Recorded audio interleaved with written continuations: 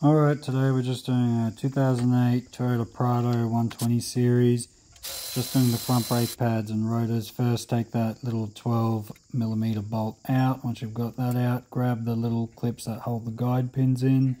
They can be a bit tricky to take out, but once they're out, just make sure to take that little aligning pin out as well.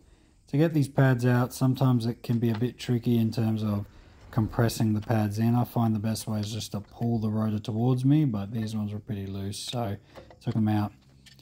Once you get them taken out, there should be two 17mm bolts on the back of the hub holding the brake caliper in. They're pretty straightforward to get out. All these bolts are pre-cracked, so that's why it's just coming out very easily for me.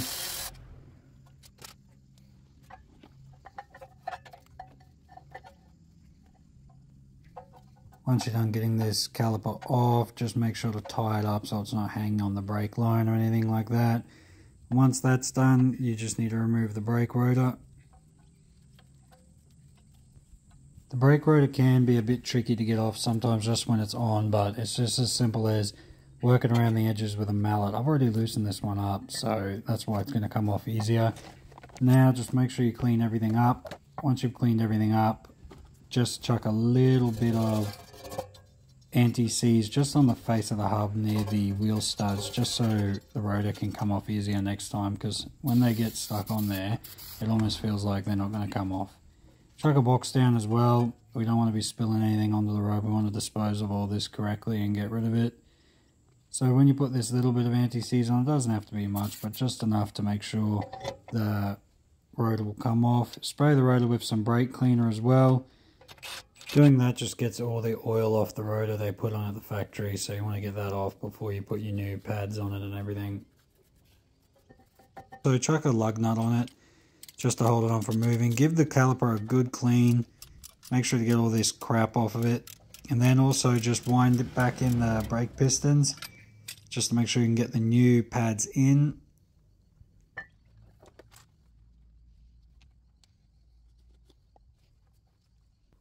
For the caliper bolts, just put a tiny bit of Loctite on it. It's just a bit of insurance to make sure that nothing goes wrong in the future and with coming loose and everything like that. Before putting any power tools or anything on, just make sure to turn the bolt in a few turns by hand. This saves you cross-threading anything, and then you can send them home with the electric tools.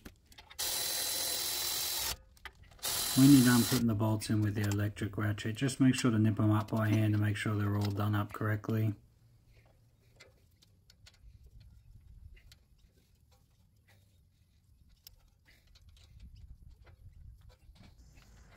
You don't really have to put any Loctite or anything on these little things just because there's not really any load on it, so that's fine there. Give the guide pins a bit of a clean, make sure to get all the crap off if it builds up over time. Chuck the brake pads in, but before you do, make sure to put a tiniest little bit of grease or a little bit of anti-seize on it, because they do move. Not too much where you're going to collect heaps of dust and dirt and all that, just the smallest amount. And then they'll just slide straight in, no problem.